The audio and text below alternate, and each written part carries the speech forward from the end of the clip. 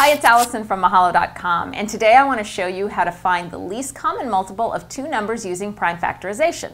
So let's find the least common multiple of 30 and 54. So the first thing I'm going to do is find their prime factorization. So let's look at 30. Let's see, 30 factors into 5 times 6, and then 6 factors into 2 times 3, and so now I have all prime numbers. So the prime factorization of 30 is 2 times 3 times 5. And now let's find the prime factorization of 54. Okay, so 54 is 6 times 9. 6 factors into 2 times 3. 9 factors into 3 times 3. So I get 2 times 3 cubed. Now, the least common multiple of these two numbers will be the largest power of anything that appears in both prime factorizations. So we have to go through the two prime factorizations and pick out anything that's included in either. Okay, let's see.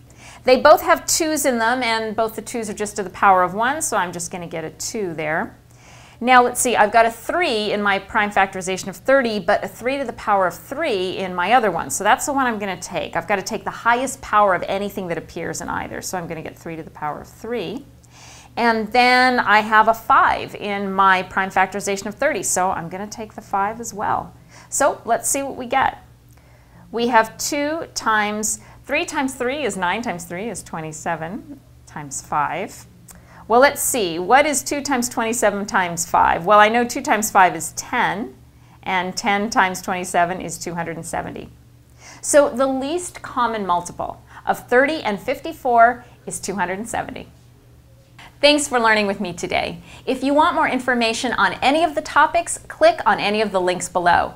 And if you liked our videos, please subscribe to our channel. It really helps us out.